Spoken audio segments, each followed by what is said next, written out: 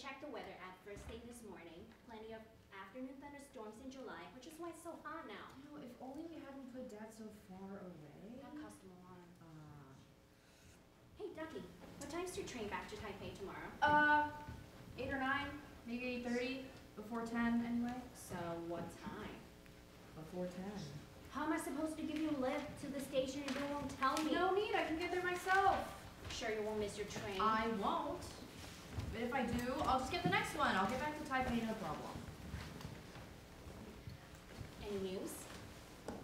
Same old. You doing all right for cash? Yes. Let me know if you run out. I'm okay. Hey, Ducky Huang, the only reason I'm asking is Dad told me to look after you just before he died. He was worried. I'm an adult now. I'm an adult now. Oh, please. How long has it been? 9 years since Dad passed, and you're still acting in commercials, playing the bubble teas, playing the bubbles in bubble tea, the beef and beef noodle soup. Don't you have a plan for your life? I forgot it had been 9 years. Time flies. Who knew? I'm so useless. You only know how to eat. I am a greedy pig. You get that from our dad. What'd you get him today? Fish stew. From where? The place on Bao'an Road. Remember? When he picked us up after school, he'd go the long way around so we could stop there. Feng's? Yep. Didn't Feng's go downhill? This branch is different. It's run by Feng's son. Let me taste. It's for Dad. Well, didn't you get extra? Well, aren't your eyes sharp? Just a little nibble, Dad won't mind. The other day, I passed by Bao'an Road and saw a new place catty-corner to Feng's called Ye Feng. So I stopped there. Do you see how dark this stew is from the fish belly oil? That's how you know, huh? It's perfect. This firm yet springy texture of the sailfish in the thick broth that luxuriously envelops the belly meat. Wow, Ducky, you're dissecting that corpse like a coroner. Oh, I miss this taste. It's delicious, huh? I'm in 6th grade. I'm in 7th. Dad picks me up after school. Uncle Twin picks me up. We sit down to this meal.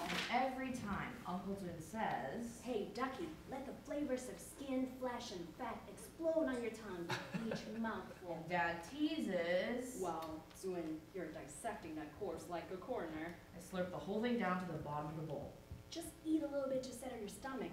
We still have dinner later. And I tell Uncle Twin, I want What do you want? to drink Shangquan black tea. When you eat fish stew or sticky rice cakes, you need something to cut through the grease. So we turn down the alleyway. For a cup of refreshing black tea. Oh, I wonder who went first thing this morning. Yeah, I know Dad likes to drink this stuff.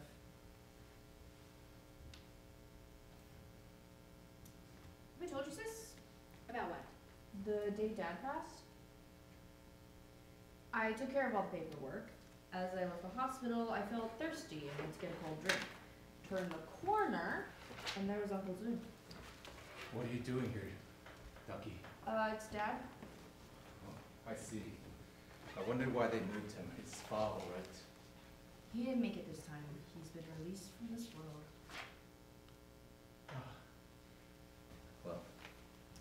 Well, it's a good thing. His suffering is over. Yeah, it's dragged on too long. Well, you and your sister will have to care for each other now. Sure. She's been doing all the work. That's good. Well, your sister, she's more reliable than you. Hey, Uncle Twin. All right, all right. Where are you going now? Getting the bus back to Taipei. I have an audition tomorrow. Wow, our little Ducky is becoming a big star. No, not really. It's to play the papaya in Papaya Milk. Well, at least it's the lead role. Uncle Twin. Come on. I'll give you a lift to the bus stop. And so Uncle Twin gave me a lift to the bus station, and we parked outside Shuangquan to get some black tea. He didn't say anything for a long time. I'm sorry, Uncle Twin. It's all right. It's been so many years. It's okay, Fa.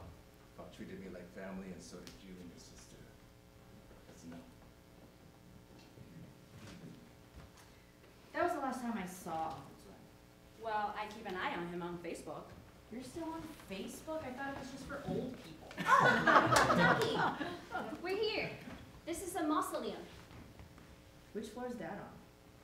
How will you be able to find your way on your own? I'll just come every time with you. What if something happens to me? It won't. This way. Row 6, box 28. What's that? Dumplings. How could that be? Someone's been here. Let's smell. Ew, Ducky! That is Chao Temple vegetable dumplings. Oh, nice work, coroner. Those things are hard to get a hold of. I've never managed They it. go on sale at 5:10 a.m. and the stall closes before 10. Must be Twin. Must be Uncle Twin. Mm-hmm. He knows what Dad likes to eat. While we were still asleep, the two of them used to sneak out to Chao Temple for vegetable dumplings. So Uncle Twin is still? After all this time, Uncle Twin still feels about Dad. It's been 9 years. Can't let go. He posts on Facebook about making Dad's favorite dishes on Dad's birthday. Then he brings them here. Which is a waste. He should invite me around instead. Dad's gone. What else can he do? Yes, Dad's gone. Oh, sis! What? That thing this May. May? Don't we have gay marriage now? Oh, yes. I think I saw it on the So news. doesn't that mean... What are you saying, Ducky? A ghost marriage. Huh? A gay ghost marriage! Are you crazy? Uncle Twin still feels so strongly for Dad, he can't stop thinking about him even after 9 years. We couldn't do anything before, but now that it's legal, we can't hold back. You are crazy. Don't you think Uncle Twin deserves to marry the man he loves? And don't you know what place Uncle Twin holds in Dad's heart? I know, of course I know, but But what? just because we have gay marriage here doesn't mean it's the same over there. You know, if we don't have gay marriage in the afterlife, what's the point? Right. I really wanted them to get married. I know. What? We'll cast lots. Right. We can just ask Dad directly. Why didn't we think about that before? You ask. Dad always said you were more reliable. Naturally. Dad, it's Jen. I'm here to see you with Ducky. We brought you your favorite fish stew, not from the nasty tasting place. I got it from the good takeout place, Dad. And Ducky got your strong chin tea and the vegetable dumplings served from Uncle. Fine. Anyway, we wanted to ask you, now that we can do it over here, where you are, can man marry other than man? Give us a sacred lot for yes. Sacred lot. Sacred lot. That means yes? Right. This is amazing. How do we know if Dad wants to? Of course he wants to. They were together so long. We should ask. Consent is important. Fine, I'll ask. None of your nonsense. Yeah, okay. Dad, you see those Chao Temple dumplings? I know they're your favorite, but you know how hard they are to get. You have to wake up earlier than I could ever Ducky. actually. Okay. Uncle Twin went out first thing in the morning to get you those dumplings. You're the only person in his heart. Dad, do you want to marry Uncle Twin? Give us a sacred lot for yes. Smiling lot. Smiling lot. I guess Dad must be happy. Ask again. Dad, do you want to marry Uncle Twin? If you do, give me a sacred lot and we'll make it happen. Huh? Another smiling lot. Hey, look how happy you are. Dad can't stop smiling. Move over, I'll ask. Dad, Ducky and I know how you and Uncle Twin feel about each other. We couldn't do anything about that before, but now we can. If you want to marry him, give us a sacred lot. Dad, you must be overjoyed. Another smiling lot. Look, sis, he must have fallen over from laughing so hard and now he can't speak at all. He's so happy. I can stop worrying. Worrying about what? That he'll be all alone over there. Now that I have Uncle Twin. It's 7/7 next week, Chinese Valentine's. We'll go visit Uncle Twin. What a great surprise for him. Blackout. Blackout. Are you sure Uncle Twin is at home, sis? Definitely. This morning morning he posted on Facebook about heading home to cook the grocery he just bought. It smells so good. That must be Uncle Zun's cooking, remember? He's a pro. And he's just cooking for himself and it smells amazing. His regular cooking is regularly amazing. Wow. Press the doorbell. It's 7:00. He must be cooking for Dad. Ding dong. Coming.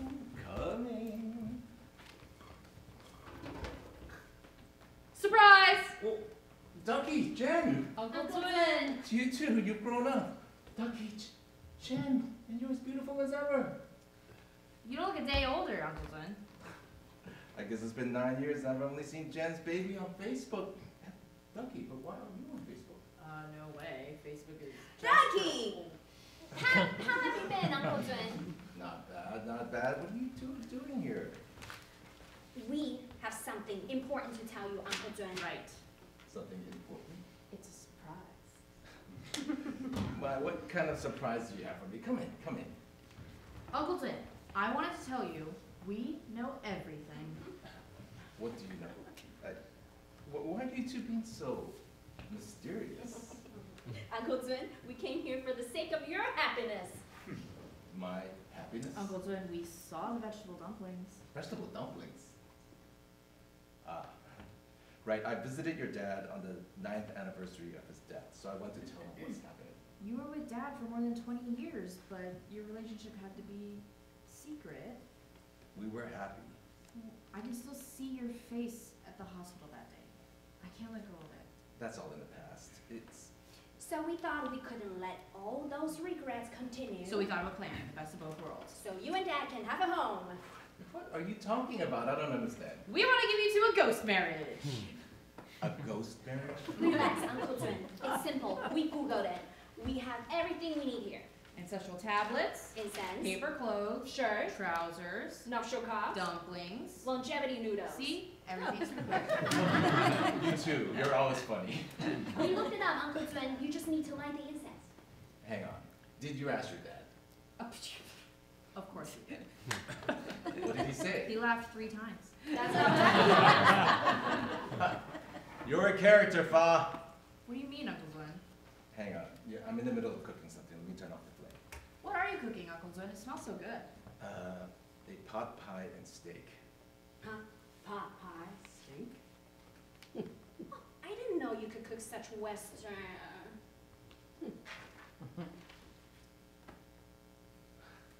Marco. These are Fa's daughters. We're out of red wine. Would you mind going to the supermarket? Uncle Glenn? Who was that?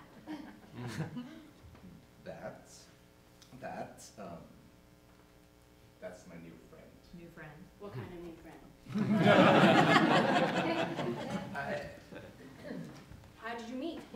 A few months ago, I downloaded that thing, you know, that new thing that people are using now, that app, the black and yellow one. You know, anyway, that's how I met Marco. What kind of app are you talking about? Grindr. Swipe right! Ducky, don't tell me you're on it too. I'm not. A friend showed me. Someone sent him a picture of him 8 inches. Oh, Uncle, don't fall for any old 8 inches. I wouldn't, honestly. I don't think I could fit 8 inches of my... You can't trust just anyone, Uncle. I'm a loner. You both know that. I didn't expect to be so lucky to meet someone again in my 50s. Imagine meeting a love of my life on Grindr. But how much do you know about this Mr. His name's Marco. Marco, he has an English name. What about Dad, Uncle Glenn?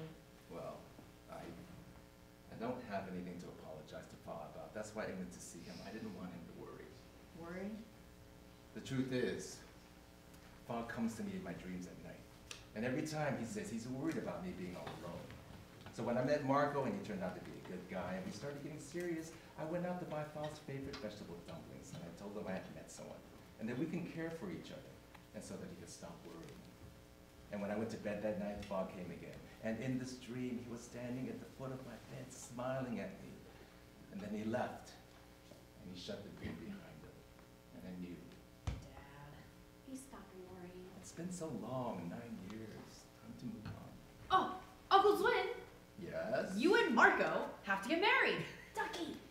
It's been so difficult, but after all that struggling, you're able to get married at long last. You've met the right person. Of course, you should get married as soon as possible. That's right, Uncle Zun. At your age, once you meet someone decent, it's time to settle down.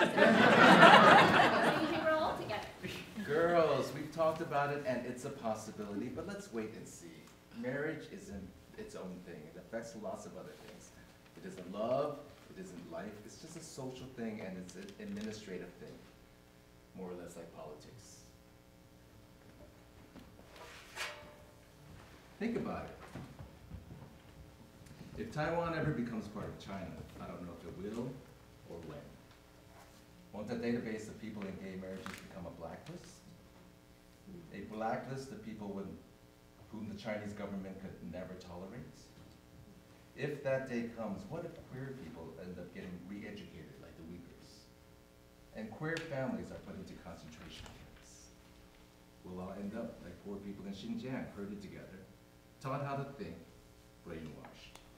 Or maybe even in a black jail, permanently cut off from society, tortured, electrocuted, starved, and maybe even chemically castrated.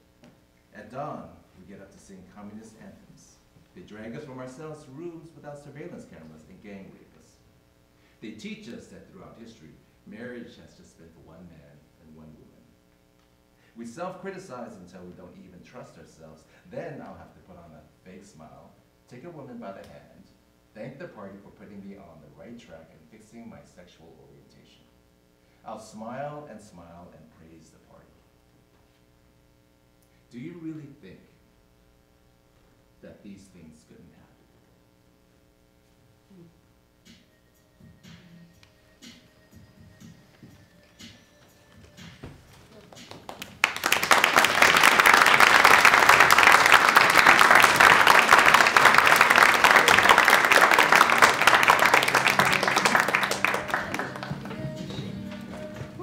Hi everyone, if you're standing, please feel free to come to the front and sit on the floor. I realize it's not the most inviting thing, but there is room. 大家好，我是接下来要独剧演出的这个剧本的编剧刘建国。This is Liu Chien-Kuo, the playwright of the next piece you're about to see, Why Don't We Get Married? And I'm Jeremy Tiang, the translator. We wanted to give you a bit of the context for the next play, which contains excerpts of Taiwanese opera. This is a form in which female performers regularly take on male roles. In some of the excerpts in this play, Chien-Kuo will be the singing voice of the actors while they speak the words in English. In other excerpts, they will recite the songs as verse. So although we'll be speaking the songs in this English reading, in a full production, they would be sung in full Taiwanese opera style, which you'll just have to imagine for tonight. But we hope this conveys the intention of the playwright. Thank you and enjoy the show.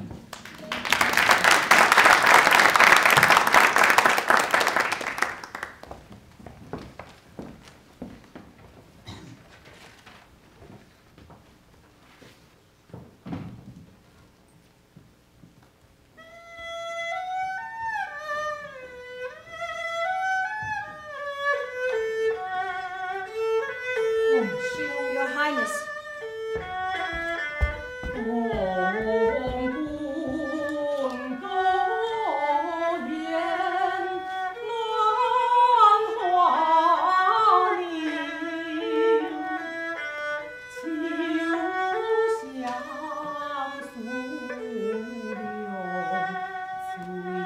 The sun is high and hot.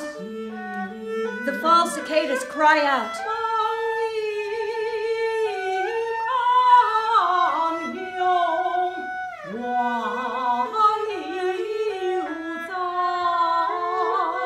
Sweet dreams still cling to me. Why is my lord not here?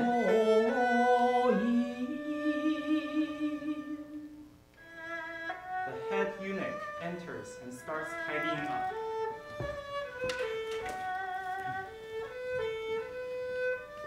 Sir, His Highness has completed his morning duties and is hastening back to the palace.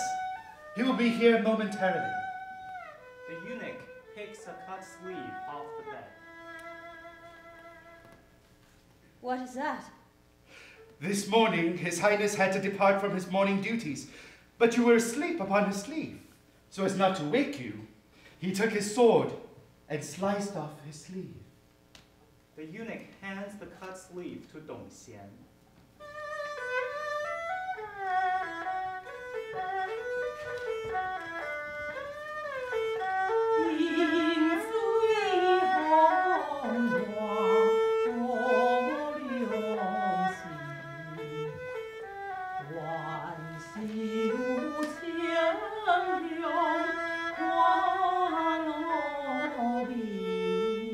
Intoxicated by the moonlit wind, I slept by this fragrant cut sleeve.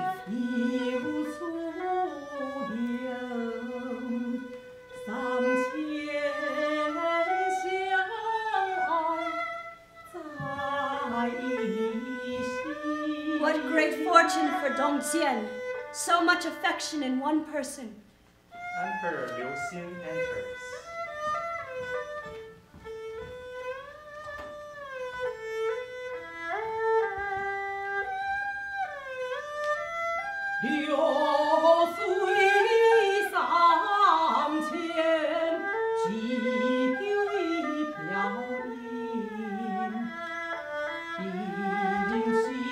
So much water, and I will drink a cup. You are the only person in my heart.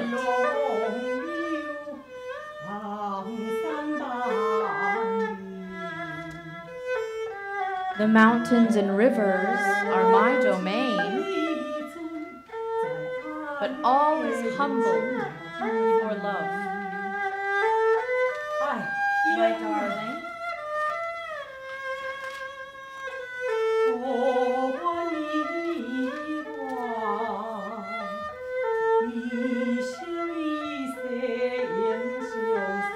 I would spend my entire life with you, never leave. Oh, my darling.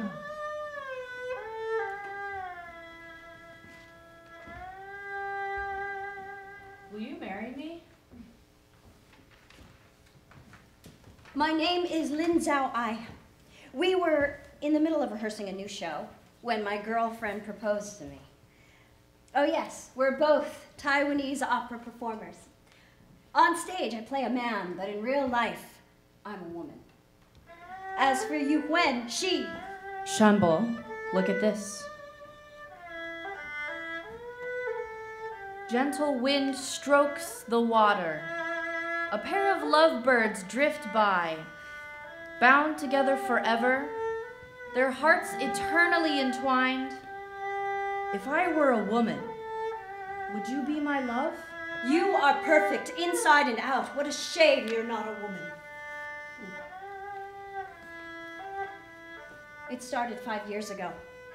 I'm sure of that. The moment I felt my heart stir at the sight of this woman playing the role of a woman, playing a man to seduce a woman playing a man. I'm not sure what it was about her that attracted me.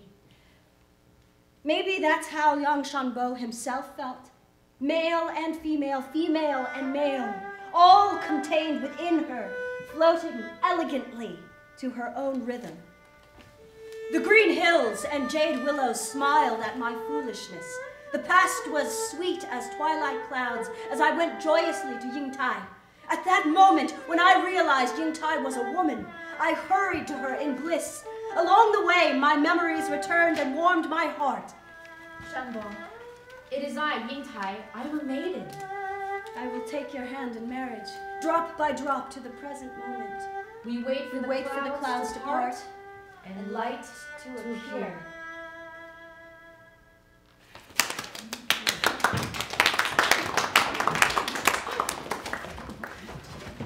Did you enjoy that, Mom? Yes, it was pretty good. It was, wasn't it? What did you think of that young guy? Bad. And handsome, too. Hey, should we go around to the stage door and tip her? Like how you brought me backstage when I was a kid? No one tips opera performers anymore these days. Maybe they do. The Butterfly Lovers is a very traditional show after all. Let me see, where's the stage door? No need for that. Fine. What's up with you?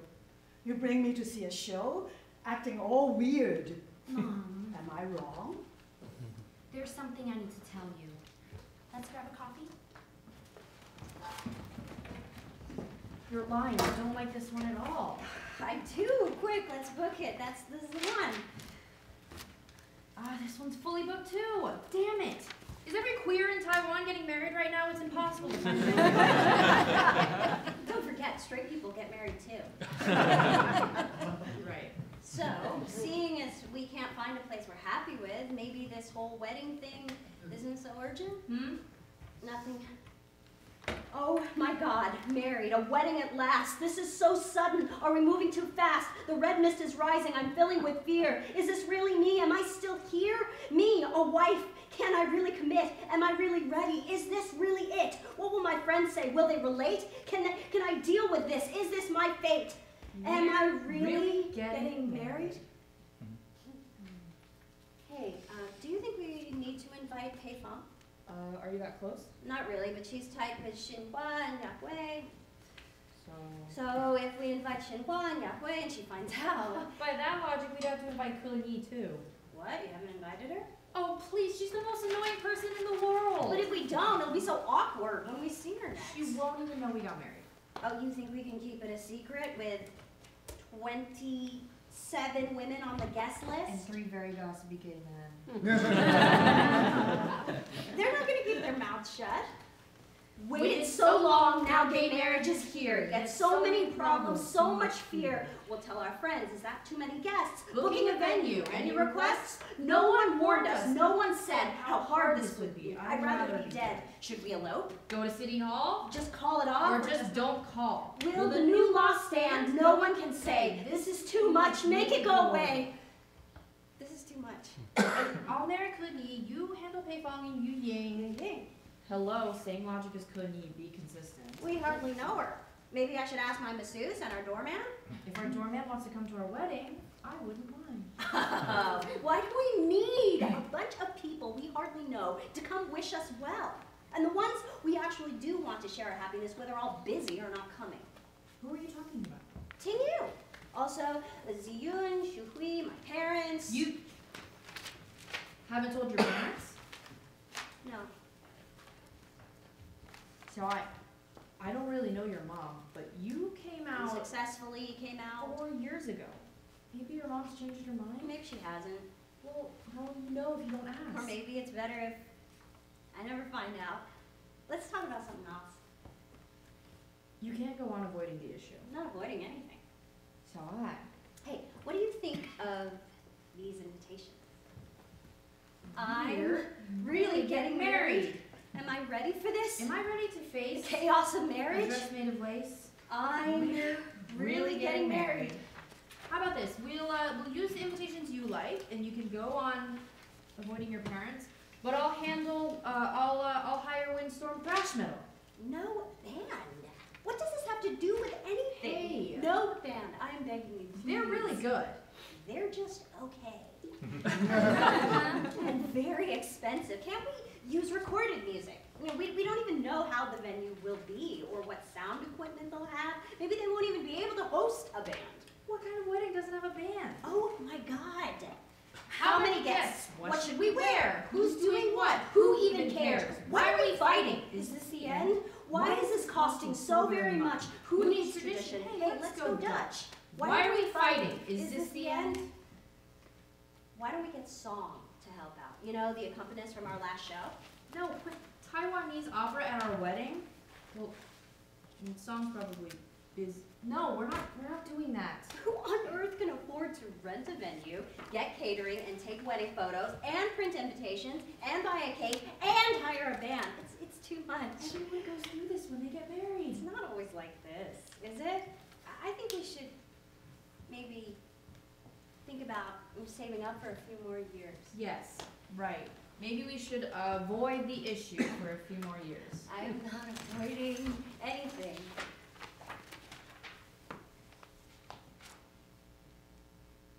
You've never gone through anything like this. Your family is fine with you being gay. You've never heard those words coming from your mother's mouth. So You never had to see your mother's face crumple with her disappointment in you. You never saw her eyes fill with disgrace because she knew what you just said was true. You never had your family turn away and suddenly become so very far. You never heard the words your parents say that landed in your heart, each one a scar. But if we want to get married, these problems, you'll have to face them sooner or later. I'm not sure I'm really ready for this. We have a show today. I have to get ready. So, hey, we've seen the show, and we've had our coffee. What did you want to say to me? Mom, Mike proposed to me. What? That's fantastic! You are being so mysterious. I thought for sure something had happened. Why didn't you tell me when he came to dinner last month? Huh? We could have planned the wedding together. Don't get too excited, Mom. I'm just happy. Quick, get married. I want a grandchild. Well, I don't know about that. What's wrong? You don't like him? He seems to treat you so well. I like him very much, and he loves me and takes good care of me. But, Mom, I'm going to ask you something, and can you answer me honestly? What is it? Do you ever regret marrying Dad? What do you want to know? Remember how I told you everything when I was a kid? Well, I'm not a kid anymore. You can tell me stuff too. That's how it was for women back then. When the time came, you got married and had kids. That's just how it was. But it wasn't Dad you were in love with. Am I right? Mom, you actually like women, don't you? What did you say? It's fine, it's fine. Society's so liberal these days. When I was a kid, you used to bring me to see Taiwanese opera. I remember you always liked that actress who played young men. Yeah, Feng Hua. Right. I really liked her a lot back then. I did. I was obsessed. But then you stopped liking opera. Was that because she retired? I still like Taiwanese opera, but the same songs, the same old time and tunes, stirring so many thoughts. Who can know? The same stage, the same gongs and drums. I search for you in all other faces. Her eyes lowered, the song flowing, 4 seasons turned upside down. A heart-soft single tear in the midst of a thunderstorm. A sky full of stars, but one twinkles differently to the rest.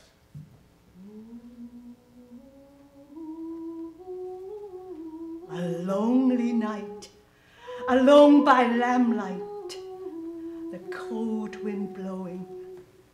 Married at 17, looking at your childhood home. The spring breeze has passed. You're a wife now, a child in your arms, loneliness in your heart. Sit in the audience, weeping for the poor thing on stage. Don't be scared. No one knows. If I cry, no one knows. The imperial court. Gung has just been appointed the Grand Minister of War. Liu Xin sits center stage. A minister addresses him. Your Highness, in this day and age, the ruler of this kingdom must consider his duty to his people, his stewardess of the land. He cannot act out of selfish emotions. To appoint Dong Xian as the Grand Master of War, oh, Your Highness. 我小弟一样已在论官，退休将官给大官，倘留寡邦难以尽还，我公头严令保全，倘谁定多。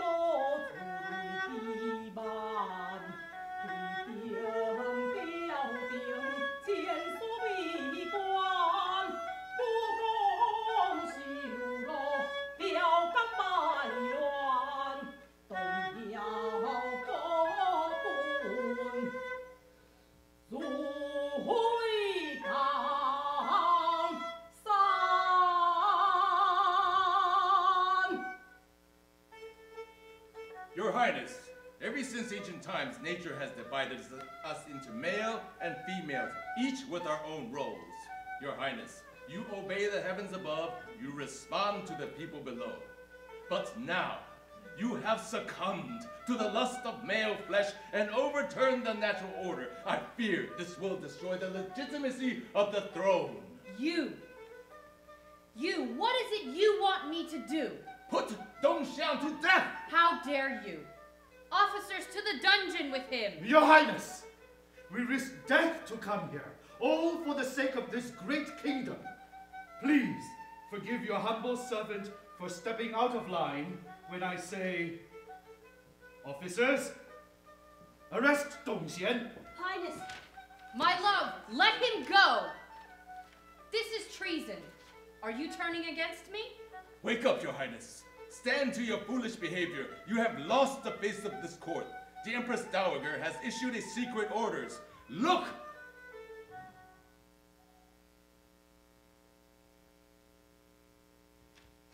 I understand. Highness, Take Dong Xian to the dungeon. Blackout.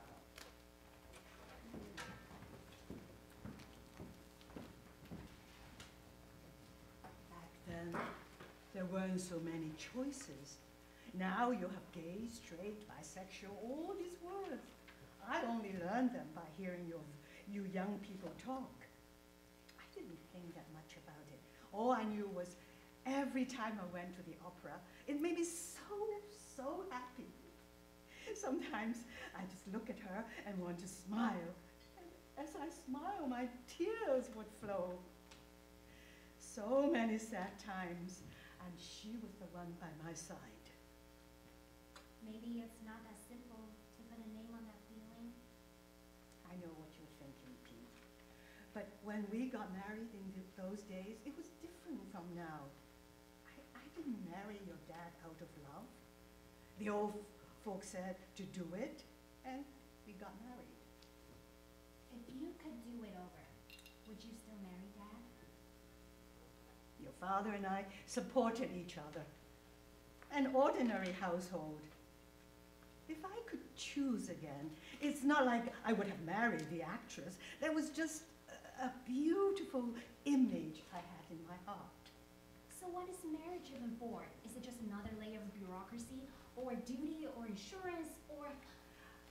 I think all we could do is find a sort of bowl. A bowl? To put things in.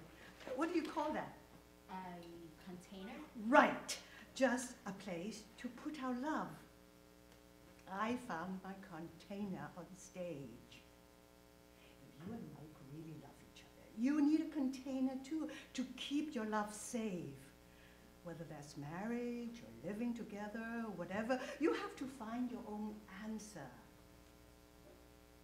A container.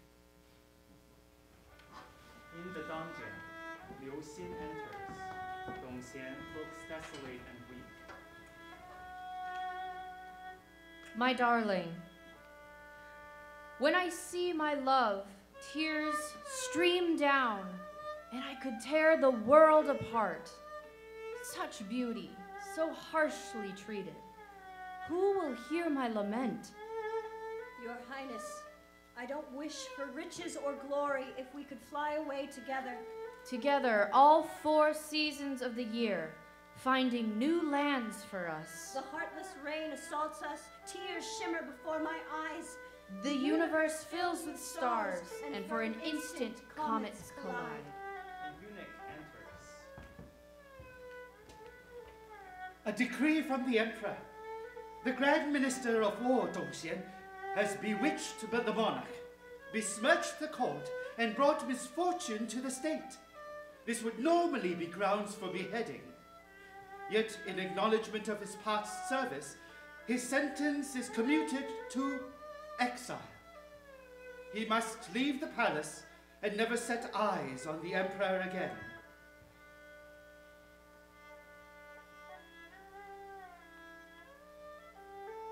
Lord Dong, this is grace indeed from the Dowager.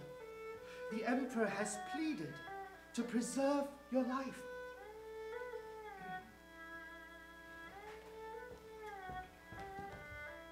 I wish you were not you and I were not I, so we could be 2 ordinary people in love. I don't long for high office. I don't want your precious jewels and gold. I wish we were peasants, an ordinary couple. Cast off your power and status, and happiness welcomes you in. Ordinary people facing their troubles, newlyweds still need to eat. Will we worry about food and clothing? Will our wedding end up costing too much? Will we follow all the old traditions? Will the dowry be sufficient? How many guests should we invite? Will there be too many gifts? And what if we quarrel about these little things, arguing from morning to night? An ordinary couple still has problems, don't you agree? The most important thing is that you're with me. These troubles don't matter. They don't mean a thing. My darling. Our love gets us through winter to spring.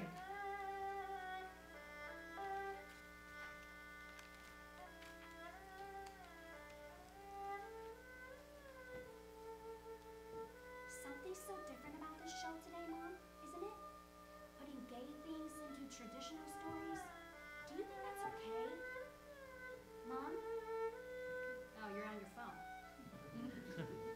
I see you don't like it. Shh. Help me figure this out. What is this? Ling Xiao Ai. Wait, that's the actress playing Dong Xian. Is this her Instagram? Hang on, Mom. Since when do you have an Insta account? The time you brought Mike home for dinner, he helped me set it up. Look, am I following her? Yes. Right. So she's my follower. No, you are her follower. Oh, right. I'm not really following her. I just think the young lady is very good at acting. She's carrying on a fine tradition.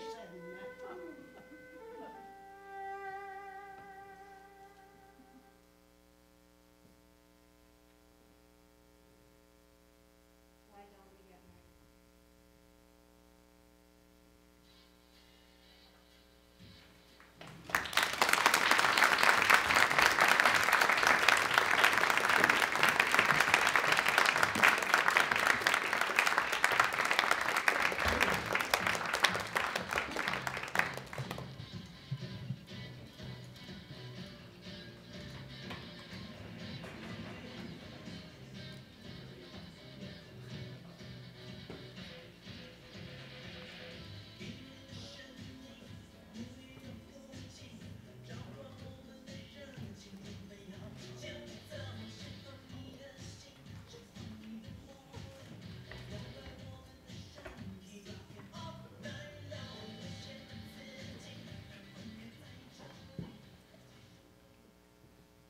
The Red Balloon by Lin Meng-Huan.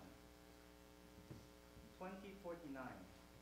The living room is filled with cardboard moving boxes. A large bookcase partly covers a window. Lang Yong enters, sits on the lounger, unbuttons his shirt, and plugs power cables into his body. He blows up a red balloon, timing himself.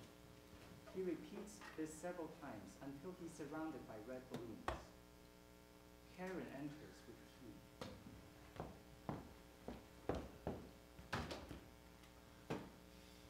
Sorry to wake you, Professor. It's fine. When you get to my age, you just fall asleep sitting here. It's been hard on you. But look, the balloons are getting bigger and bigger. Your recovery's going well. If only I could change the rest of my organs to artificial ones too, that would be so much easier. Don't talk like that. You still have one of your own lungs. You ought to treasure it. Karen, I'm just old. Don't treat me like some patient. Professor, the doctor reminded you not to move when you're charging. It's dangerous.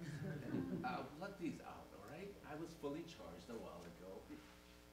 All right, forget it. I'll just stay plugged in for now. All right.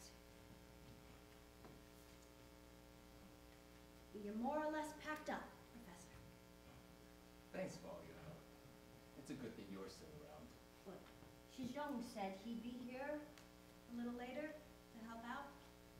He told you that? Yes, I told him you decided to move into the retirement home. Why'd you go and tell him that? Professor, don't you want to see Shizhong? My son has been gone from my life for 2 years. I went to his house and he wouldn't even see me. What could I say to him? He gave me a letter to pass to you, remember? That thing? I threw it away as soon as I read it. Oh, Did he mention the surgery to you? Fine. Help me talk some sense into him. Tell him to forget about that. What's it called? Sexual orientation reassignment surgery? I don't think I'm the right person. He's just running away from his problems. Just because you're gay doesn't mean you don't have to man up. Professor. He blames every problem he has on his homosexuality. You know, the most things in life has nothing to do with whether you like men or women. Besides, genetic surgery has astronomical risks, not to mention it's illegal. Just find a way to help me tell him. What could I say to him?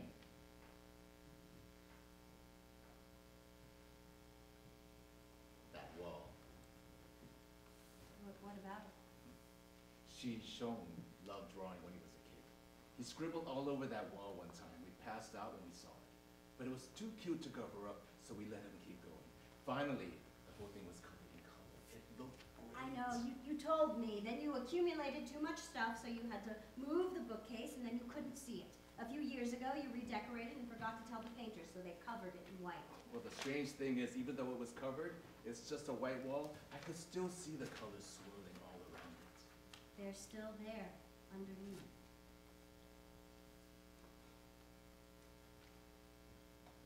Shushan grew up in this house. I was planning to leave it to him. But do you think he still would want it? Well, All the while he was growing up, we made all sorts of arrangements for him, always for his own good. And yet young Shizhong went against you at every turn, stumbling down his own path, not happy until he was bruised all over. I really regret it. If I had known how this would turn out, I'd have been stricter with him. We had it all set up for him, but he insists on suffering his own way. He's been going through a rough time. He lost his job, then his boyfriend left him, and he needs time to accept that. You and your husband, that he only has one of his two fathers left.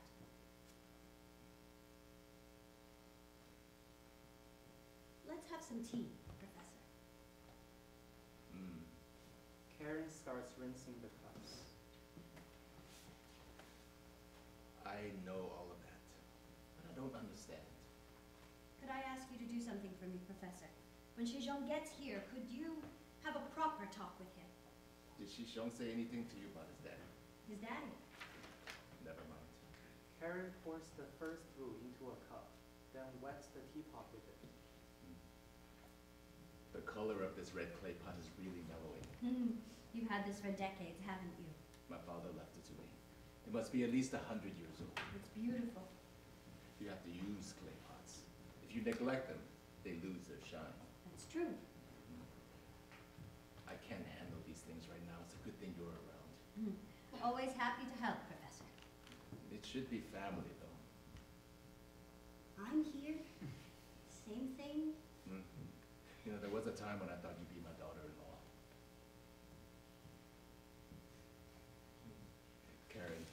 hurts me to see you like this. Hmm? The good thing Shi-Xiong has you to take care of him. We're old friends. It's the least I can do. No. Many people realize they're gay in their teens or even earlier. But to be a late bloomer, so you got hurt. That was a long time ago, and he didn't have a choice about a lot of it. You shouldn't let him have his way either. You'll catch his depression. No, Shizhong's always been good to me, and he's not depressed. Did he really not say anything to you? About what? Nothing. For the past 2 years, whenever I wanted to know how he's doing, I've had to ask you. You must be sick of it. Professor, Hmm? Tea's ready. Okay. Let's have some. It's good like this. Mm-hmm. Things going well in your new lab? Very well, thanks for recommending me. I'm glad it suits you. Not like, but now let's not bring that up. What are you researching now? Editing artificial genes through nanotech AI so we can induce developmental shifts and establish rules for the way they mutate. Hang on, isn't that Hao's area? Since when were you working on that? We're in the same research team. Oh, stop depending on other people. You keep doing that. I've got something to show you. Okay. Lang Yong goes over to the bookcase. Help me move this, huh? Huh? Lang Yong shows her where to push the bookcase. She tries her best, but it doesn't move an inch. I'm sorry, Professor. Silly me. Wait a moment. Is the thing you wanted to show me behind the shelf? It's... He starts searching through the cardboard boxes. Shi-Xiong enters, with large tattoos on his face and arms.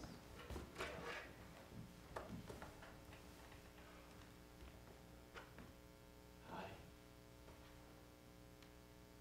You got here just in time, Shizhong. Help me move this bookcase. What for? Professor Long says there's something behind it. What kind of thing? Your drawing. Oh. Something you did when you were a kid. It fell down back. Come on. Shi-Xiong and Karen tried to move it. We bought it. We thought we bought you lots of paper, but you never touched it. You only wanted to scribble on the wall. One time only, you did an actual drawing of that park outside. It was really beautiful. You put a rainbow and a red balloon, all that green grass, and your daddy and I was there too. It looked like heaven. Your daddy loved that picture. He had it framed, put it on top of the bookcase. He said you made our family complete. With you, everything is perfect. Shi-Xiong and Karen are unable to move it. Forget it. Look, Shizhong, are these the marks your dad made to show how tall you were? Daddy. Make those. Shi-Xiong. Sit. Have some tea. No need. Kylie, Karen, we're out of tea. I'll make some more.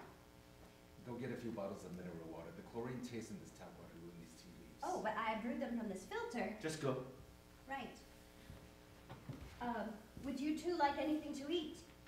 Karen is about to exit when Shi-Xiong touches her arm. Could you? Right, I'll get some. Lang Yong returns to his lounger and resumes blowing up balloons. Shi-Xiong picks up a framed newspaper cutting and carefully studies it. Miracle? Coincidence? A family of 3, all homosexuals.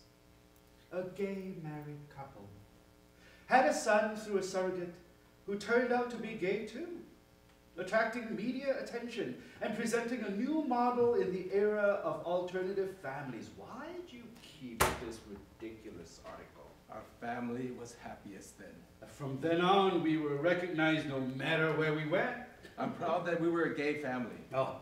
Lang Yong accidentally lets go, and the red balloon in his hands whizzes through the air. Shi-Xiong picks up the deflated balloon and returns it to him. Are those new? Does that matter?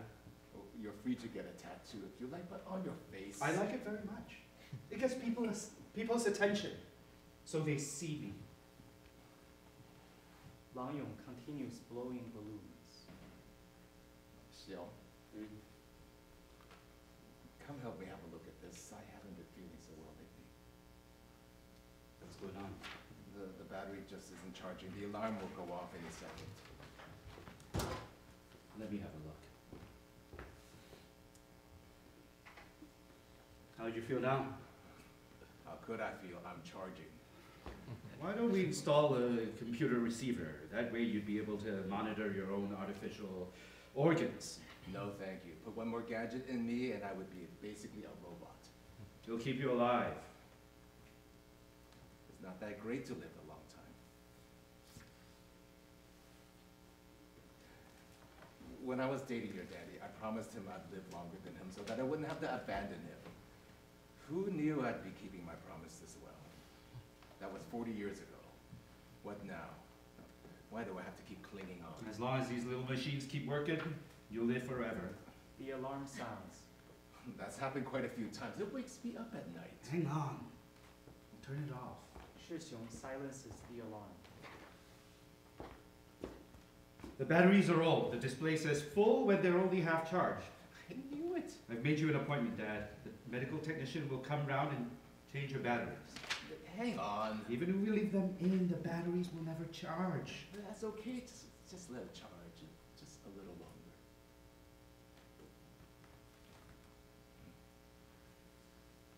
I've missed this. It's been a long time since you called me Dad. Really? When your dad was still around, you called me Papi. Dad, I've decided. You're so much like your daddy, Xiao. Dad, Your looks, your talent, your stubbornness, and your I'm kindness. not like him. Well, that's because you never cared about what you have, but instead you go chasing after what you'll never be able to Dad, get. I've made up my mind. I'm gonna have the surgery.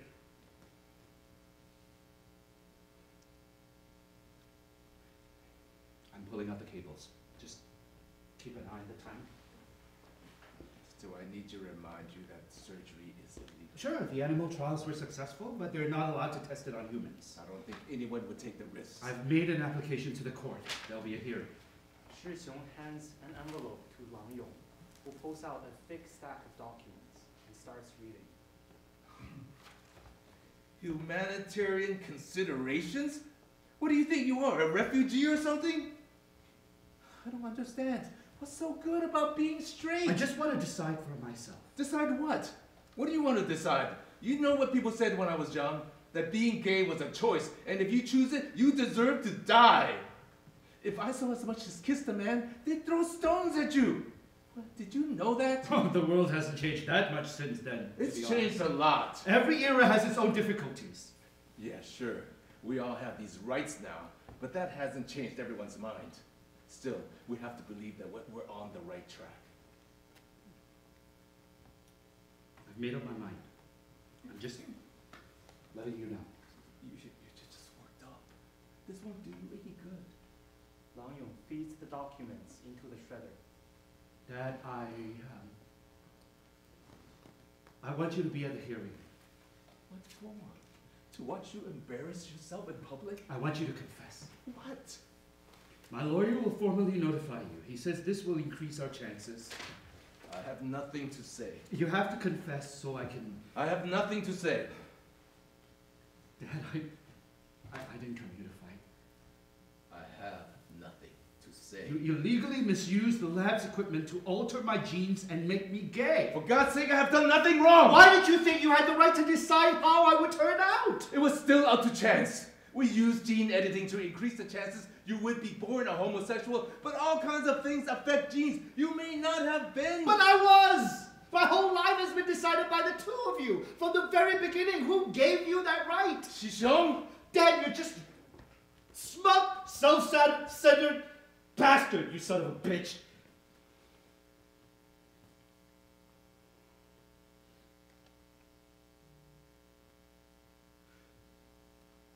What does it mean to be gay?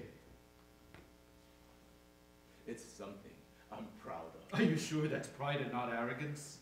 Xiong, your daddy and I cherished the fact that we were gay.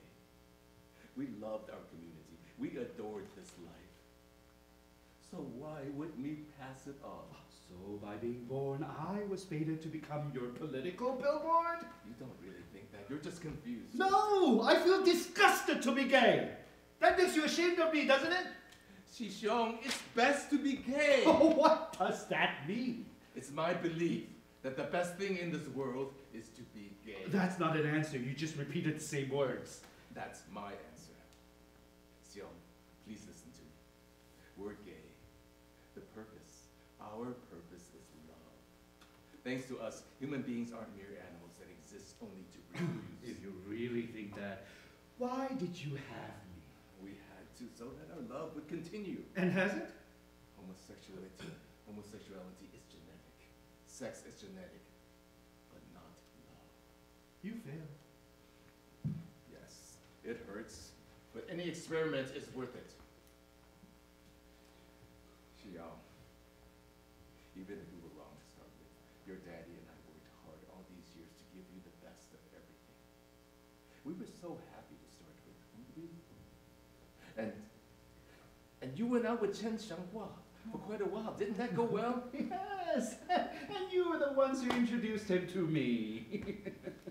Xianghua didn't leave because there was anything wrong with you. He simply wasn't good enough for you. You don't need to do this just to take revenge. Please, this has nothing to do with him. Then you don't need to take revenge on me. Ah, don't flatter yourself. Then you're taking revenge on yourself. Why do I have to be doing this out of revenge? I've watched you grow up. I know what's on your mind. Oh, that's right. The way my brain functions is all down to your gene editing.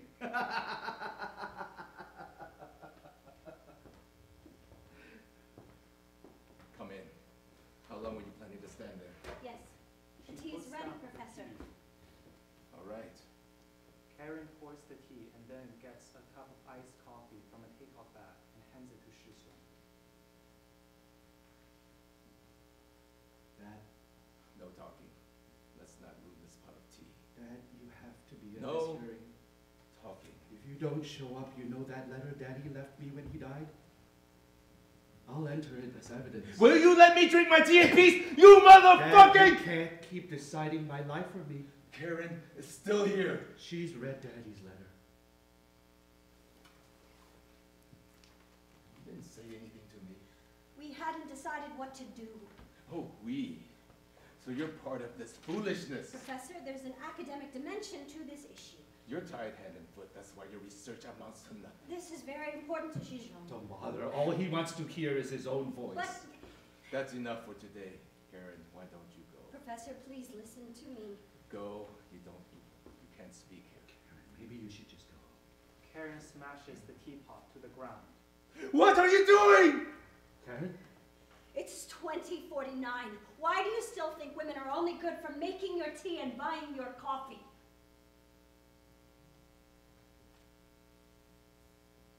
Fine. Say what you have to say. Professor, scientists can't play God with other people's lives. What a shame I don't believe in God. You'd rather believe in quantum mechanics. People have the right to decide their own futures. That's an old tune, Karen. You're just showing how intellectually lazy you are. I know the idea of free will can be at odds with the study of biology, but... You're too young. You don't understand what parents are willing to do for their children. But, Professor... Karen, please don't interrupt me, all right? Karen, you've always been a good girl, serious girl. But now you must realize that what your limits are. If your parents hadn't pushed you to study hard since you were a kid and done everything they could to get you into good schools, do you think you'd still be where you are now? If you had to get there under your own steam. For God's sake. I'm speaking. If you don't know how painful all this hard work would be, you wouldn't have changed your genes. Wouldn't you have changed your genes to make yourself a little more intelligent? What you've done, Professor, every genetic scientist is going to come under attack. They may even shut down our research institute. So now we have to be pragmatic. No, If you lose your job, should I take responsibility? no, no. Preventing Chi-Yun from having his own hearing is the best way to keep this research institute open. Isn't that true? Karen, Dad, you've gone too far. I'm sorry. I was just... Wait. I'm leaving. Wait, Karen. Lang Yong hands her a folder. I'm getting old and forgetful. I say something and it goes right out of my head. Take this. I presume you're never coming back, so I wanted you to have it now. What is it? Your future research. I'm sorry, Professor, but I do still have some dignity. This is one of your lab reports.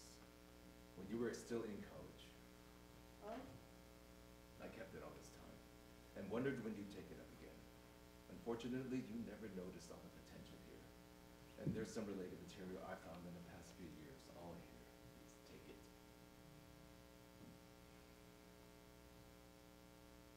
Your life is your own. You decide what to do with it. Karen numbly takes the photo.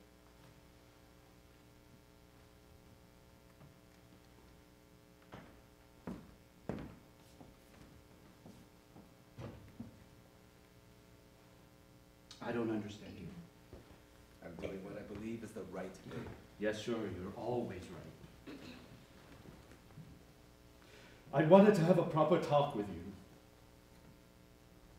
Oh, Although I don't think we've ever had a real conversation. that's true. You were always closer to your daddy, even as a kid. You were never home. You grew up so quickly. By the time I realized I ought to spend more time with you, you didn't need me anymore. I'll always need you. Dad, after my surgery, I'm gonna marry Karen. Karen is a good girl. Don't waste her time. I love her, Dad, and she feels the same way. You could still marry her even without the surgery. Do you really think that would make us happy? Aren't you always saying that love can transcend all sorts of barriers? I just want a normal life. You are normal. Who do you think we're fooling? Being straight is normal. Being gay is normal. Everyone is normal. No! Back when I was still in a petri dish, before you decided whether I loved men or women, that's when I was normal. Even if we hadn't done anything, you might still have ended up gay. Then I'd be normal. But you did do it, and now I'll never be normal. Genes are just genes, Xiong. They can't change what's in your heart. They can't change who you are. Aren't you a genetic scientist? What's the point of all your research then? Sexual orientation, criminal activity, free will. All these things are just a result of complex interactions between neurons and hormones. Psychology is fake science. Religion is a lie. Whether God's existence is just something our genes tell our brain to believe, right? As Shixiong speaks, he stomps on the red balloons on the floor. Do you understand what a cruel thing you've done? I love Karen, and she truly loves me. She's given me everything. I want to be with her forever, but when I try to return her love, even when we kiss or make love, all I want to be is fucking a man instead. Do you know how painful that is? I don't want to keep lying to myself, and I definitely don't want to deceive Karen. That day when I stood before you trembling and said I thought I might be gay too, the two of you hugged me tight and said I was so brave. Do you know how much strength you gave me? That moment I felt so blessed to be part of this family, to be born in this era. But the letter Daddy left me shattered my world. The world hasn't changed. Only you. Oh no, it's changed. Everything's changed. Before I was born, the two of you decided I was gay. You were sure of this long before I was. How do you think I ought to feel about that? I love men. All I think about is dick. And it's my fathers who decided that. You destroyed me. What gave you the right to do this to me? Being born gay is the most beautiful thing that's ever happened to me. That's why we wanted you to be gay. It was the best present we can give you. The greatest love. But I don't want it. Then it can't be helped, because you are our son. So I had no choice. No one has a choice to be born. But even before I was born, I was destined to be your son. This life just isn't fair like that. Oh, that's it? You could cover your whole face with tattoos, slice it off, you'd still be our son. I hate you both. That's fine. Xiong, why don't you just accept the way you are now? I've made up my mind. All right. That's all right. That's all you have to say. You've made up your mind. What else can I do? Why is it so hard to get an apology out of you? I won't say sorry because I've done nothing wrong, and I'm not going to the hearing. Dad, how could you? They could send me to prison, and I still won't apologize. I have no regrets. I'm proud to be gay, and I'm proud that my son is gay. I shouldn't have come. You were our son.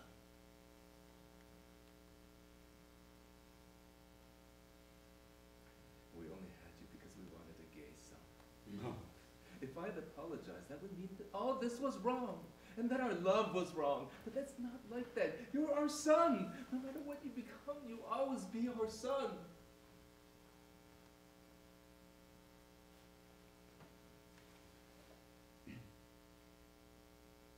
I should go. Seong! Report. Seong! What about you heard, son? Lang Yong crashes to the floor. Dad! Dad! Oh no! Shi Xiong lifts Lang Yong back onto his lounger, rips open his shirt, and reconnects the cables. The alarm sounds. Please, please, please, please, please, please, please. The alarm stops. Dad! Seong? Seong, what happened? My hand. Don't be scared. Don't be scared, okay? There was a little accident. The system will have notified an ambulance. No, not like this. No. Look at me. How did I end up like this? It's okay. It's okay. It's okay. Seong, the bookcase. Please, the drawing. Shi Xiong pulls the bookcase. It crashes onto the ground. A window is revealed. The setting sun blazes through the trees, filling the entire living room with light. There's nothing here.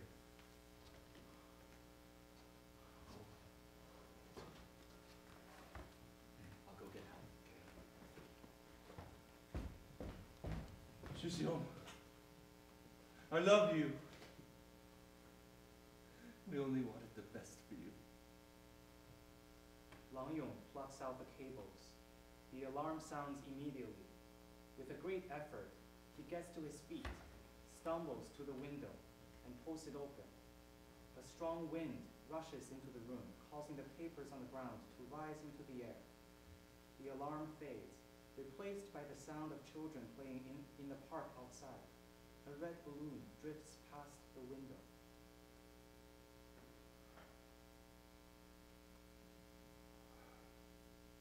Found it. Seong.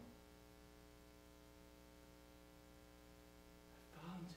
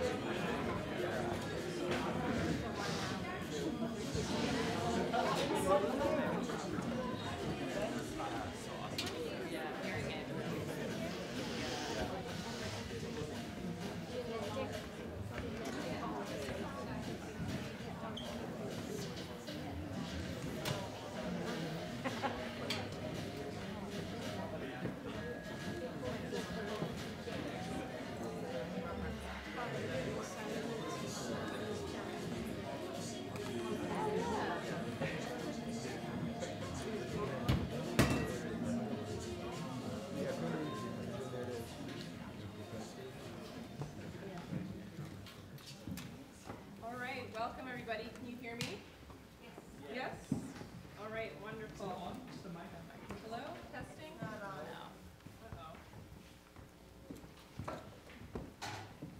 Uh-oh. One, two. No.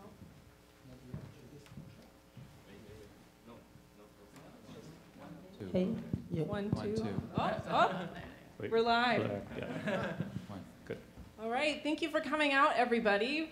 We're going to have a quick panel discussion, then we'll open it up for some Q&A. First, let's just give another round to our fabulous playwrights.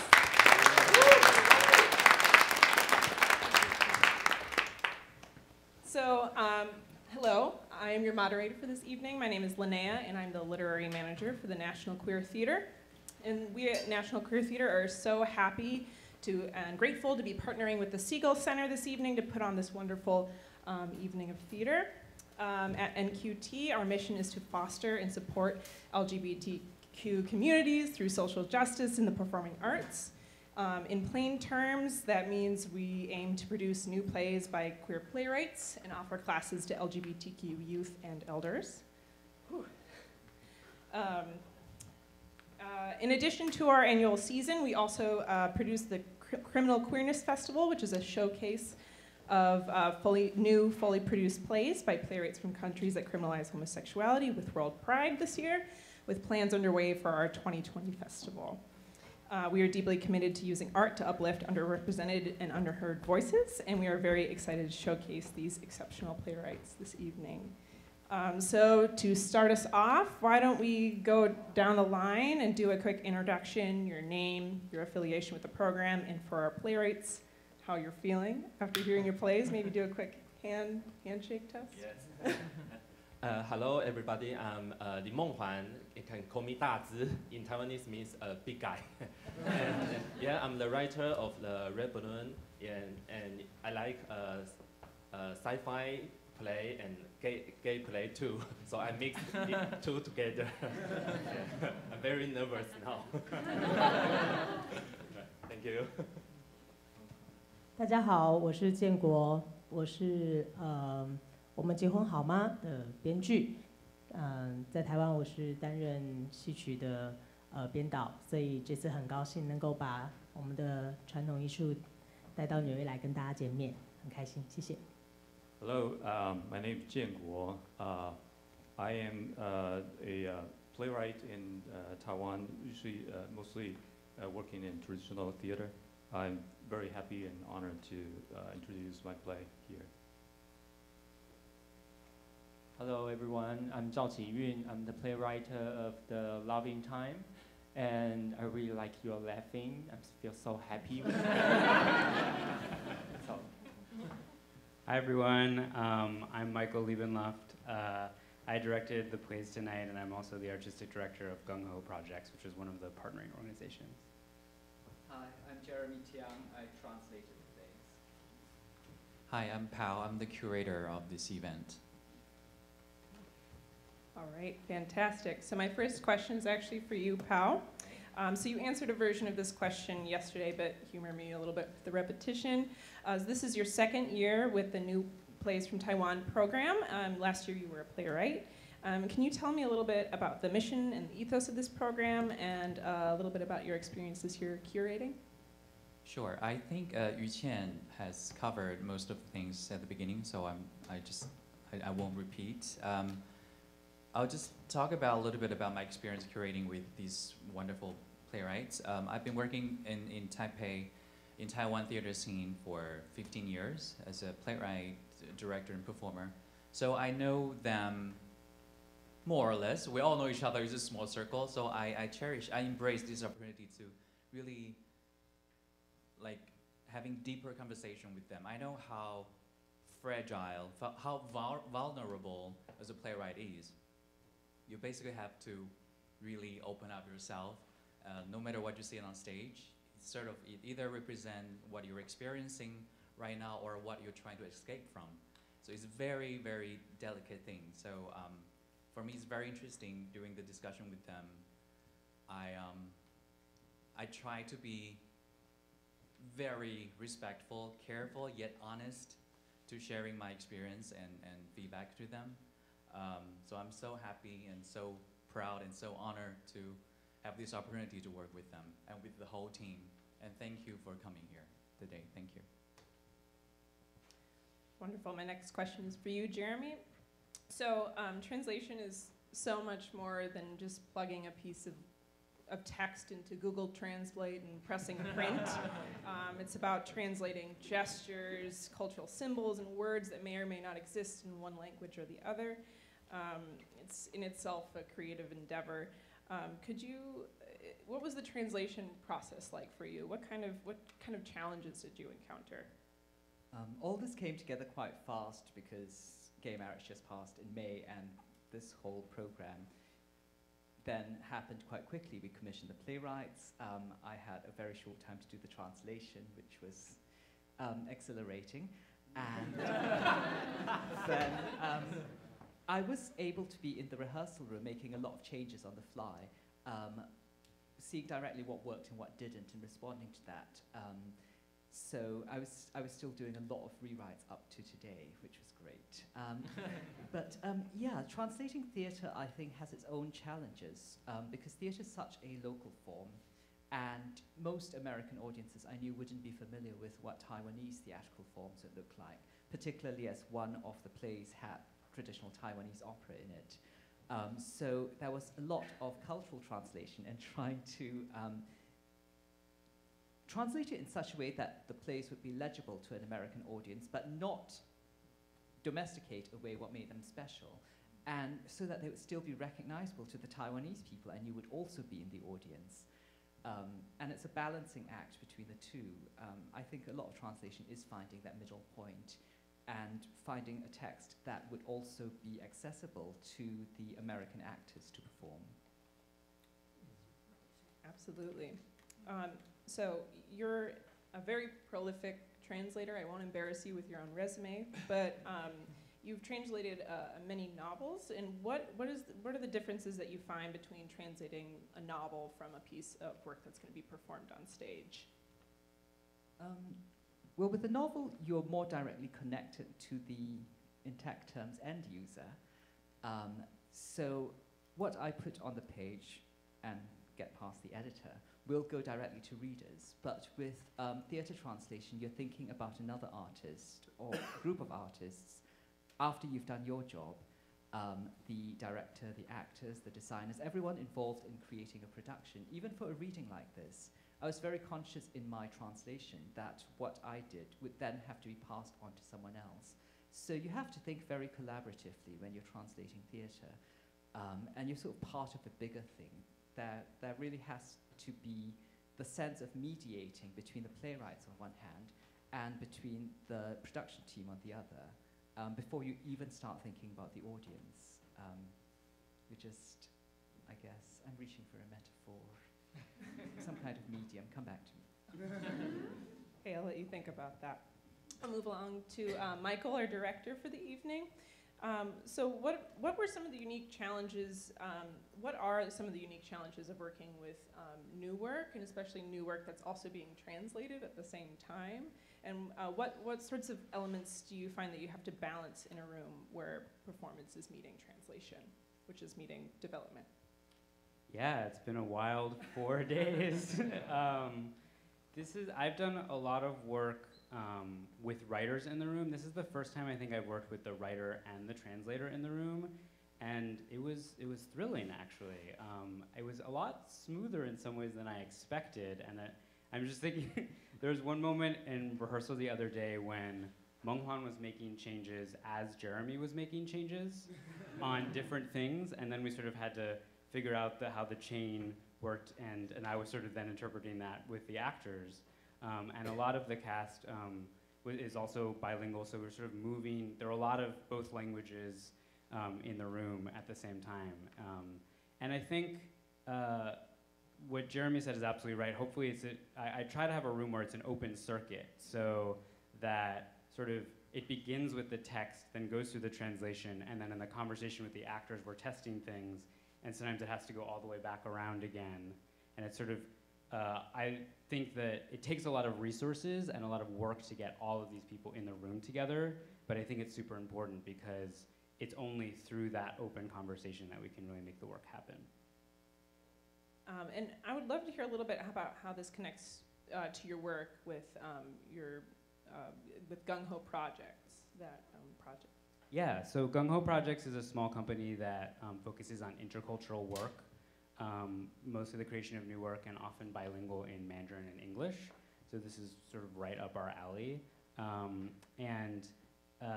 It's really about bringing artists together in a room, often from different backgrounds, and having an artistic conversation from the ground up.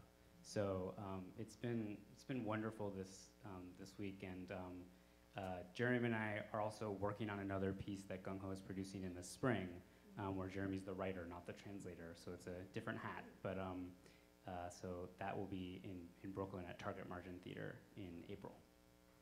Fantastic. All right, playwrights, are you ready?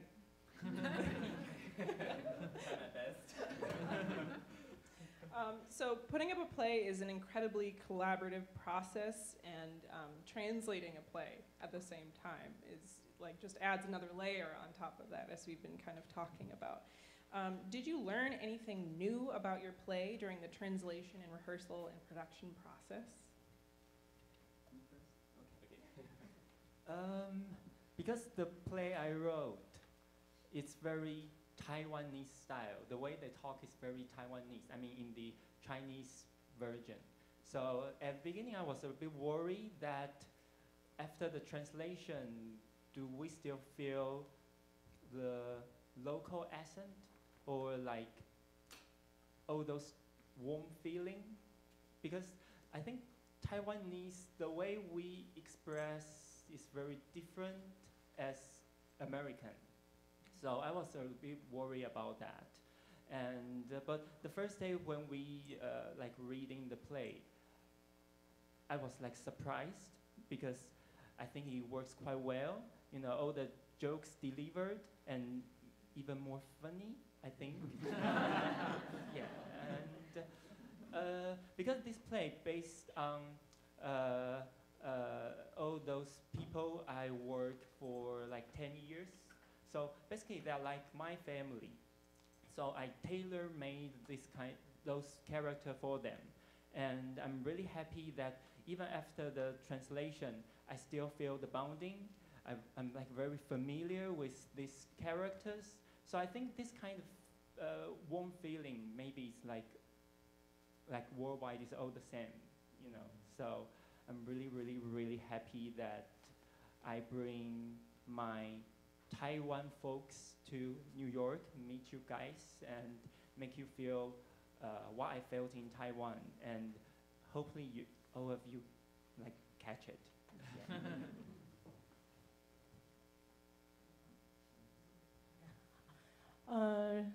如果说问到学习到什么的话，这是一个很难得的经验啊。在过往我没有参与过这样子，就是创作一个新的戏，然后是独剧演出，尤其又是在国外用不同的语言，所以这次用了不同的形式的戏剧。那当然一开始也是跟蔡博在讨论的时候，他给了我很自由的一个空间，所以我就用我擅长的喜欢的形式啊，当然。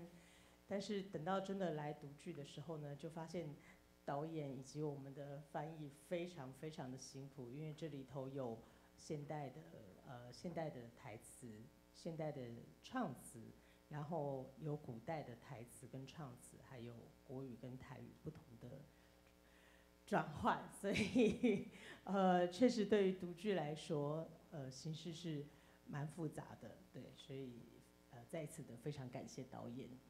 Jeremy, 谢谢你们。 So basically for me, this is a wonderful and very precious experience. I've never tried this kind of having my play being performed in a foreign country through a foreign language. And especially the play has multiple different forms, Chinese and Taiwanese.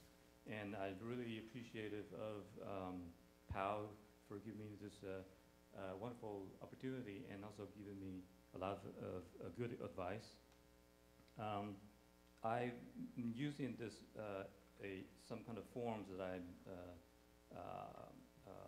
good at, and of course through the translation that mixes modern and ancient languages and Chinese and Taiwanese folk languages is hard, but I find it of course through reading the play that mixture has been well performed, presented. 所以也许之后如果再有读剧的这样子的演出形式的话，或许我会考虑把形式让它再单纯一点，对，但是还是很开心可以把台湾的戏曲带给大家。If I have another chance to present my play, I think I may simplify the form through maybe just simple one kind of language to make it a best performance. Thank you.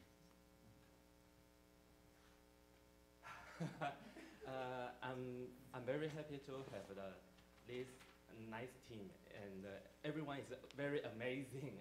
The director, translator, and the actors, they work very hard to approach what I think.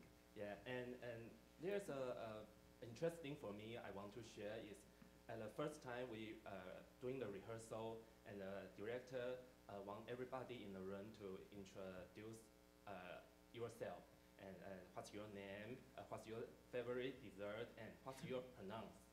就是he, his, him, her, she, her. For me, it's very interesting because in Chinese we only have 他，就是 she is 他，she is 他 ，he is 他。Yeah, in the speaking form we only have 他， but in English it's different. I never sing it before, so I think the 他 and she and he shows the difference between the Chinese culture and the West culture. Yeah, it is very. I think it's amazing for me because I know the English words he and she, but I never saw we are different. Yeah, it's interesting for me. Yeah. One last question for you playwrights.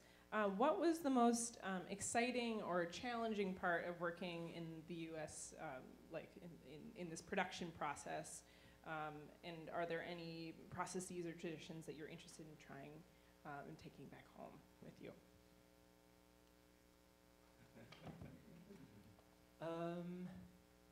What I really like is work with the group because they are like everyone says, they are amazing, and especially it's more like a workshop, like everyone work together. So we discuss like everything, why I write that, why this character is saying this, and what's the context. And in Taiwan, because normally the director, they're the head of the theater, so we don't really listen that much, and so it's very a good memory for me. And also like in Taiwan, for my like 10 or 12 years writing career, like zero of the compliment from actor. Or, yeah, like zero. Maybe my work is really shitty, I don't know. But like the first day of the rehearsal, the actor came to me and he says he really likes my play. And I was like, what? Stop it, I cannot take it. So yeah, for me it's my, the treasure I found here.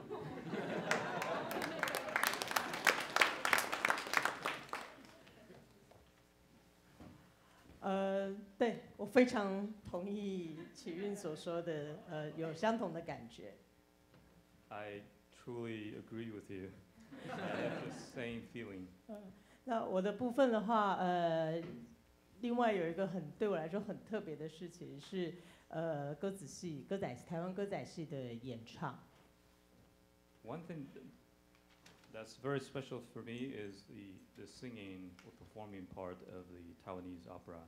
在这之前，我本来一直非常好奇，到底读剧的时候歌仔戏会怎么呈现。那当然，导演在我在台湾的时候有问过我，有没有可能唱1段2段。那我想说，数量应该不多，一些演唱我应该还可以处理。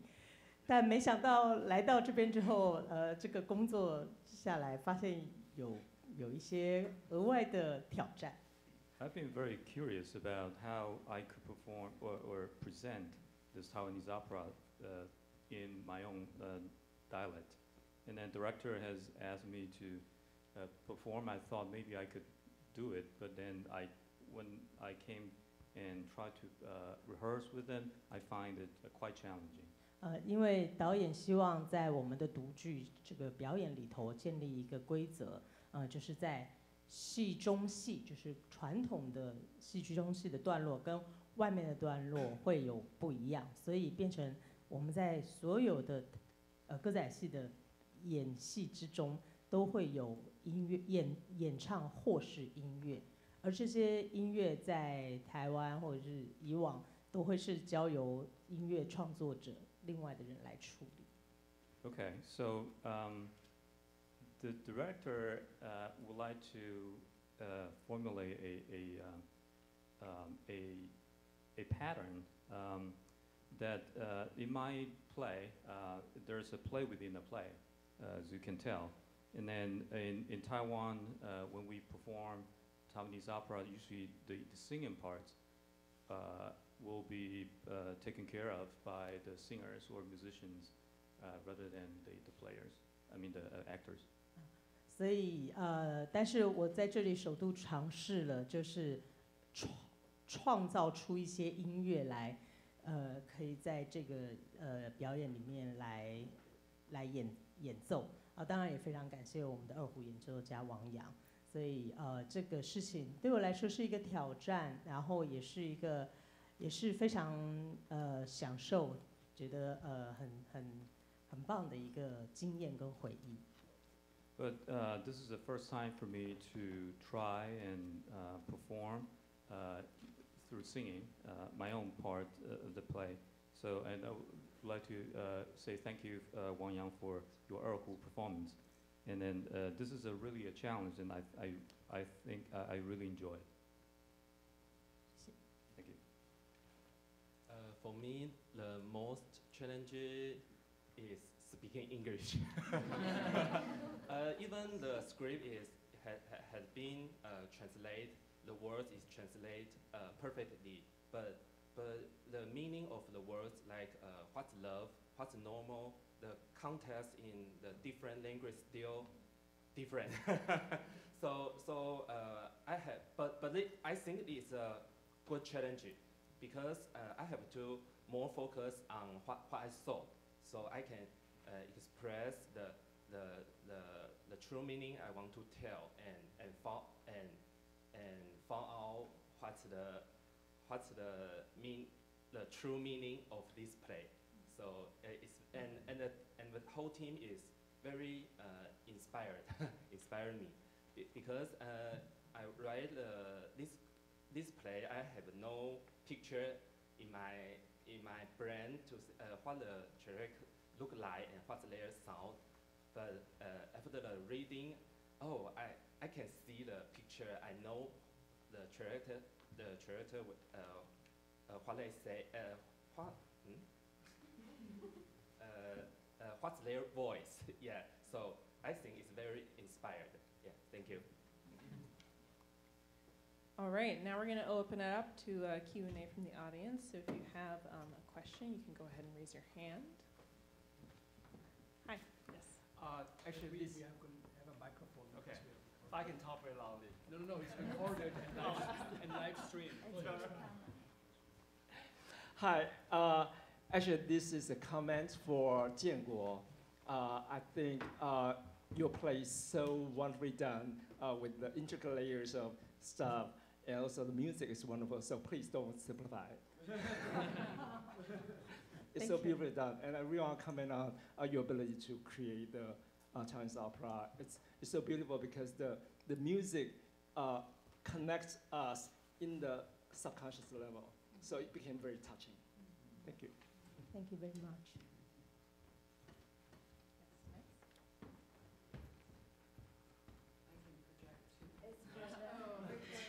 We're live streaming, everyone. You'd have to scream into the internet. Hello, HowlRound viewers. First of all, I want to say thank you for your wonderful work, and the actors are around somewhere, but thank you all for really, it was wonderful to hear these plays. I'm wondering if we could actually talk a little bit about the subject matter. I'm wondering if we could talk about marriage equality and where these three plays sit in, quote unquote, the history of Taiwanese theater, contemporary theater. Something I read led me to think that these were perhaps some of the early queer plays in Taiwan, but maybe that's just, they've been written since May. I just wonder if you could talk a little bit about where these three plays live contextually within contemporary theater in Taiwan, Taipei.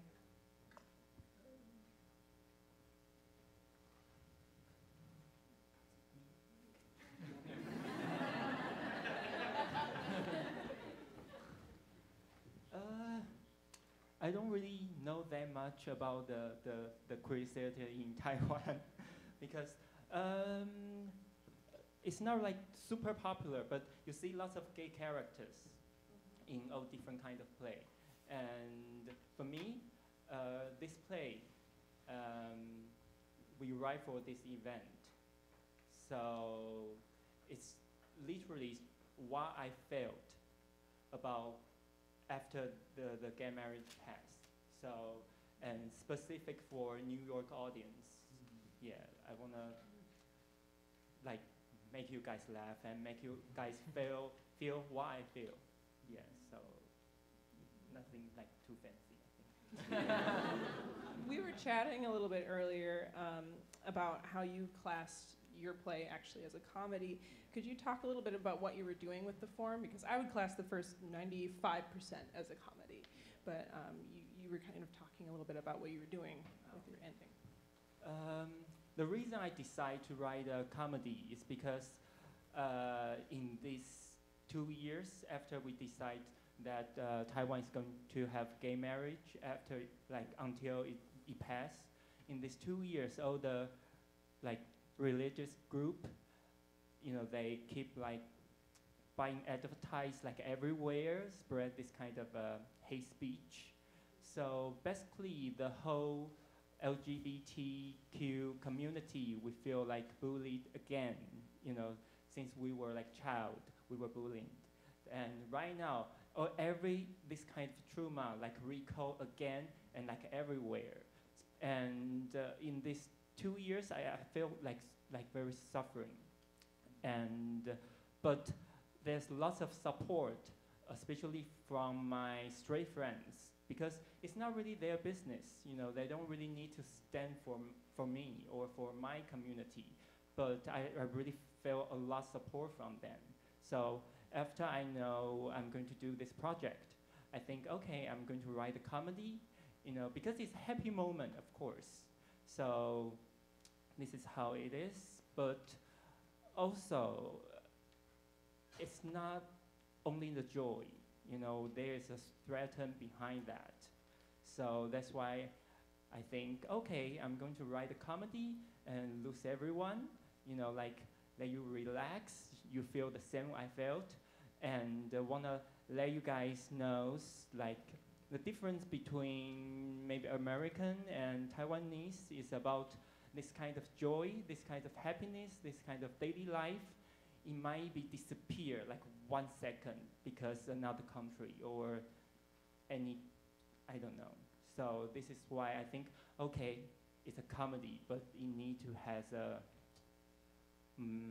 why concern in the end. Yeah.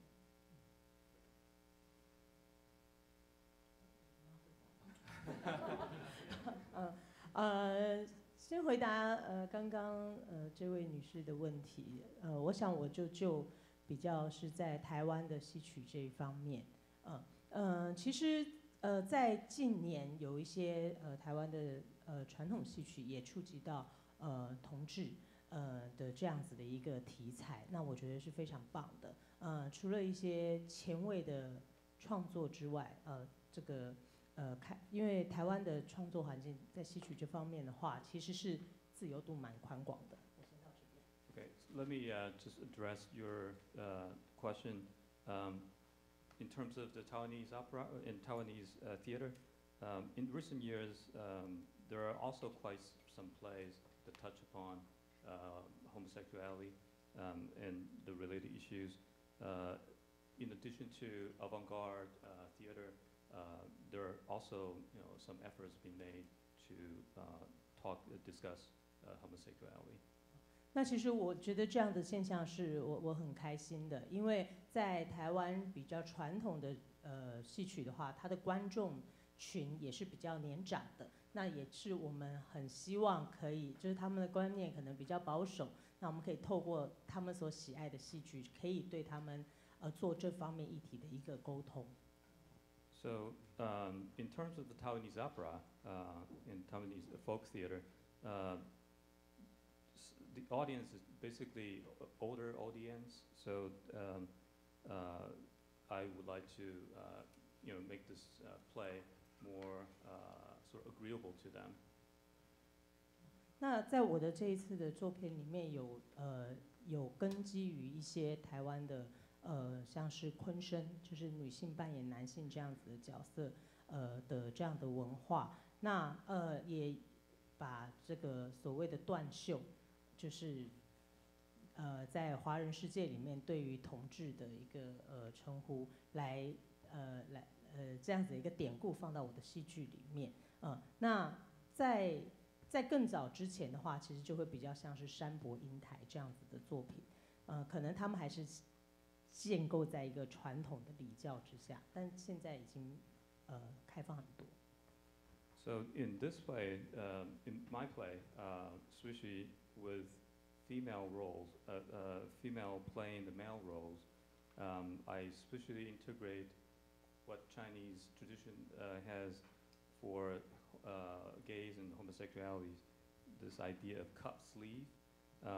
So in the traditional folk plays, people might understand it as a form like a play in Liang Sanbo and Zhu Yingtai, these two characters, traditional characters. 但是现在就是有一些戏曲的团体作品也有在往同志的这样题材去开阔。So there are also theaters that dedicated themselves to more topics or ideas about homosexuality. I like science fiction. I think it's the good way to deal with the future problem in my work. So my work is very different than other Taiwanese gay play.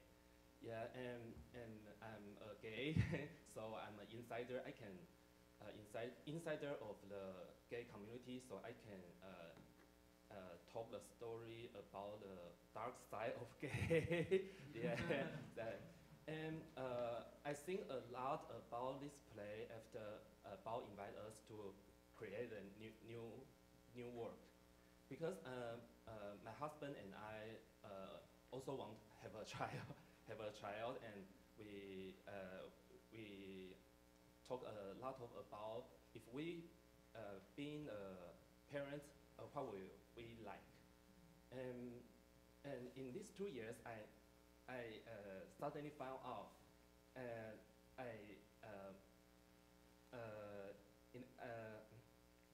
sorry. but I'm much like my father. I think my father is traditional. But one day I'm being a marriage man, I being more traditional like my father. So I think even the law can change, the Thai change, but the people, the thoughts change not so fast. So I want to write a play about to deal the Taiwanese families traditional problem. The son and the father and son is a special strong bonding. Yeah, yeah, this is what I think. Thank you.